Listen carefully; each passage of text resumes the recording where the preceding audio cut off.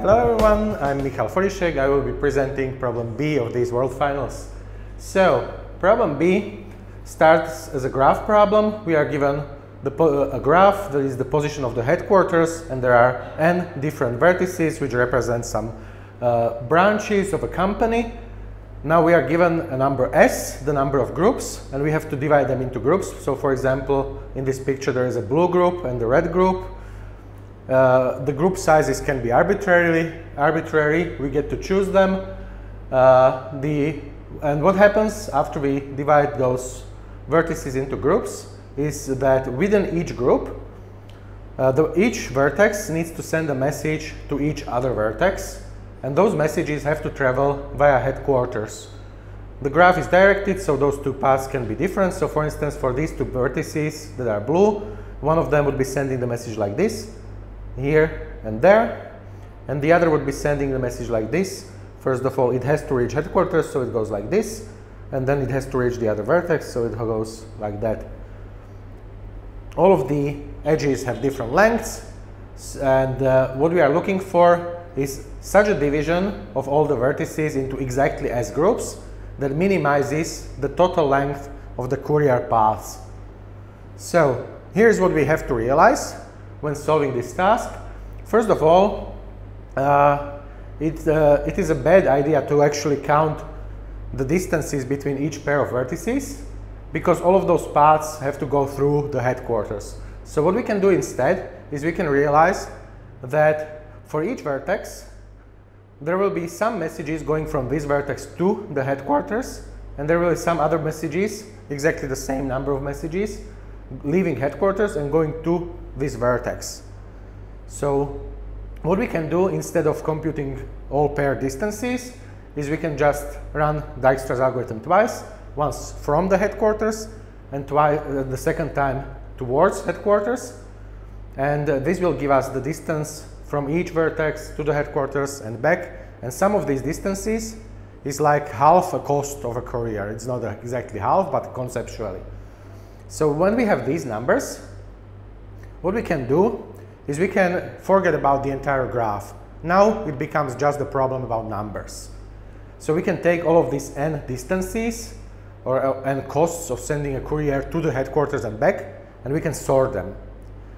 This is because when we are dividing these vertices into groups, the total cost we will pay for a group can be computed like this. This is the blue formula. We can take the group size minus 1 times the sum of these costs, some of the distances we computed in step 1. Why is this the case? Well, because if there are, for instance, 3 red vertices, each of them has to send a message to 3 minus 1, which is 2 other vertices, so everybody except for himself.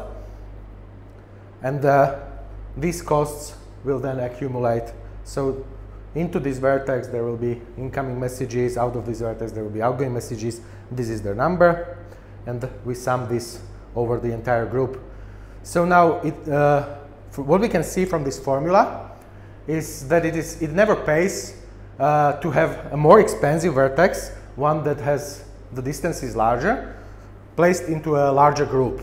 We always want to put the largest group will contain the some vertices with the smallest costs and so on, because otherwise we could switch them around and get a better solution. So now we have sorted distances like this. We have an array of length n, and we need to cut it into S pieces in such a way that the sum of the costs of the blocks is minimized. And now we are almost done, because this is already a fairly standard problem that can be solved using dynamic programming. So what we will be doing is we will consider all prefixes of this array. So one parameter will be the length x of this prefix, and the other parameter will be the number y of pieces we want to produce. So for each x, for each y, we are asking the question, what is the cheapest way to divide this segment into exactly y pieces? Now, the most straightforward way to approach this would be simply to try all possibilities for the size of the last piece, and then always This gives us a smaller problem and take the maximum out of those. If we did this, we will get a solution that runs in n cubed time, because there are n possibilities for x, at most n possibilities for y, and for each of them we are trying at most n possible ways where to break off the last piece. Now comes the main trick of this problem. This solution can actually be optimized from n cubed to n squared log n, and the trick how to do this is to realize that we have to use another information. The sizes of the groups, as we are going from the right to the left, from the left to the right, the sizes have to be a non-increasing sequence. So if we have a group of size 4, we never want to have a group of size more than 4 farther towards the right. So how can we do this? How can we use it in our solution?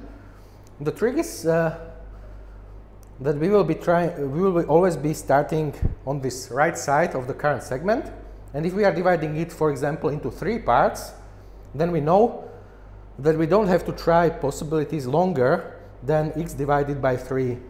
So we will start here, we will try these possibilities, and when we get to x divided by 3, we will end.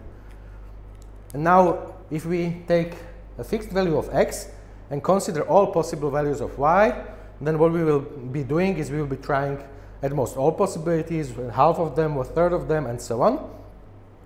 So this actually sums up to a harmonic number. So a single x will be processed in x times log x time, and if we sum it over all x, this gives us the promised solution in n squared log n time, and this is fast enough to get accepted.